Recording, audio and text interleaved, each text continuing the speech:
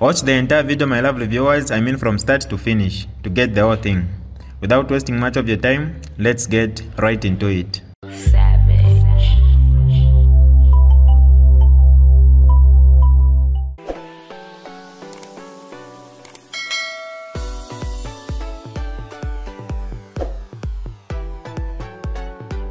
Hi lovely viewers, it's me again, your one and only Mutati Mpundu.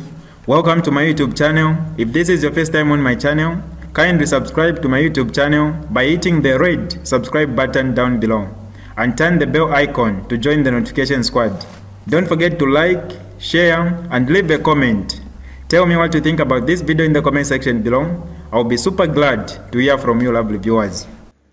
It's in that religion where a man of God that is married will sleep with all the whole church members.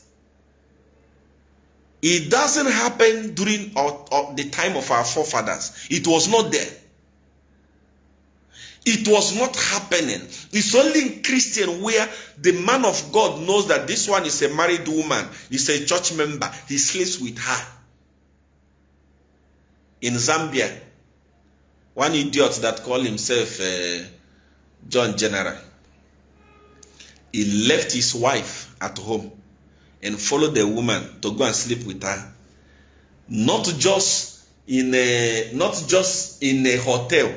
At least you respect the husband of that lady. At least you respect. Where is the fear of God? According to you, those of you that say shaky mama, especially Pentecostal, this is the most useless organization on earth. Pentecostal, criminal organization, evil organization. John General left his house, followed a woman in her house, a married woman for that matter. To make the matter worse, if at least you respect, if your penis cannot be quiet, if your penis, you can't control it, call the woman out, do it in the parlor. You can't sleep with a married woman on the bed where she sleeps with her husband. It means you have already killed that man. That man will never recover from that trauma from generation to generation. At least, it's only in Christian where you see these things happening. Our forefathers could not do this. During the days of our forefathers, if you sleep with somebody that is not your wife, they will kill you. You will die. But today, what is happening? Men of God that preach the gospel are the ones. Okay, that's why, to me, people look at me, Seer one is a Satanist. Seer one don't believe in Bible. I cannot believe in the Bible that you are reading the same Bible that I'm reading, and you are doing a different thing. I cannot be a fool. The people that brought that Bible to me now tells me that a man can now marry a man. And you are a fool to believe everything that you read. I can't. That is not Seer one. You must live by example. If you wrote this Bible and say, this is A, that A must remain A forever and ever. Not tomorrow you come and change A and make A to B and B to A, and then you tell me to believe it. I'm not a fool.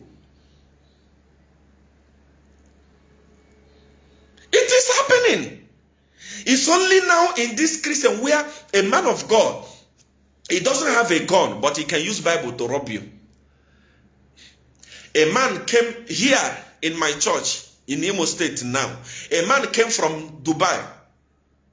When he arrived in Nigeria, he had a problem. And he went to a man of God, a prophet, said, please help me solve this problem. That man of God scammed him all the lands he bought. Everything he had, and left him homeless. As we speak now, that man is in Nigeria. He doesn't have money to go back to Dubai. The reason why he went to the man of God didn't even happen. They couldn't solve the problem until he met Seer one, the one they call Satanist. I started solving the problem. That is why I always tell you this. If you are married, and your wife love your man of God more than you, divorce her. What did I say? Divorce her. Don't open your mouth and say God hates divorce. God has never married before, so he has not tested marriage. Jesus has never married before, he has not tested marriage. Moses, not Moses, Peter, most of the people in the Bible that they didn't marry. So don't come and say God hates divorce. He didn't test marriage. If marriage doesn't go well, divorce. If you don't have power to put your husband in a bottle, and your husband is running up and down, you don't have the finances to put him in a bottle, and your husband is going from skate to skate, skate to skate, skate to skate, and you are still in that marriage because you believe that one day he will change. He won't change. He will bring sickness and give you, you will die. I'm telling you the gospel truth.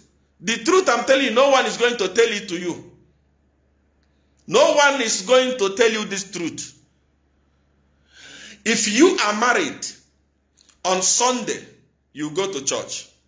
On Monday, your wife, women's meeting. On Tuesday, usher meeting. On Wednesday, workers' day. On Friday, she's always in the church. Leave her for that pastor. Look for another woman and marry. Go and marry another lady. Leave that one for your pastor.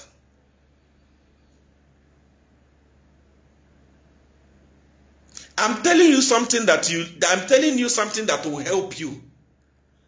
I'm telling you something that will build you. It's only in Christianity where you find robbery. It's only in Christianity where a man of God will be bold enough to tell his congregation to give him their whole salary of January. Who doesn't know that January is the toughest month in every year?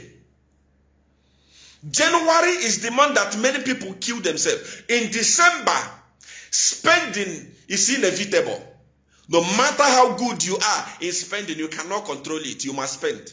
If you spend really good, you must spend money in December. It's a guarantee.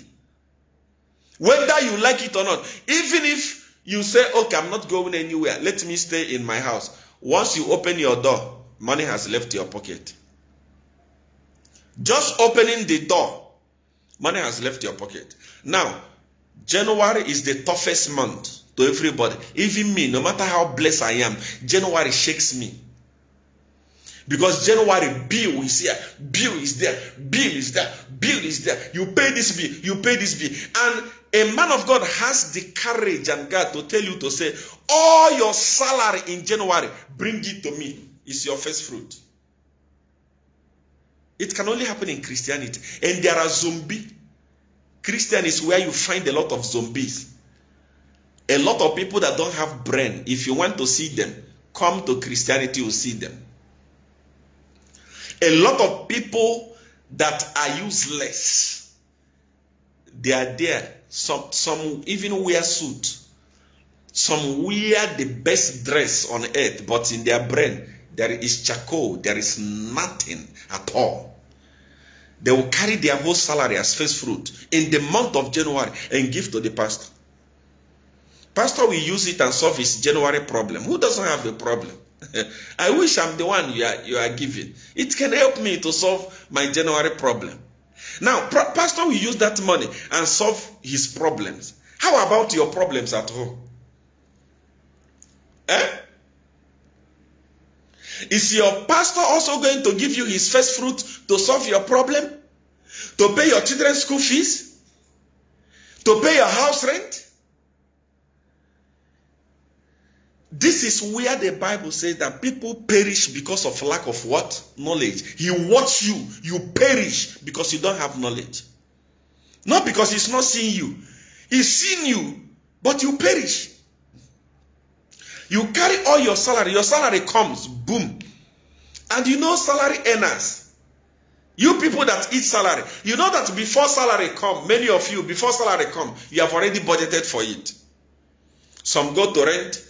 The people that you are owing, these ones and this one, some of you took money from the bank. You are paying loan. Now that money comes, boom, 100,000.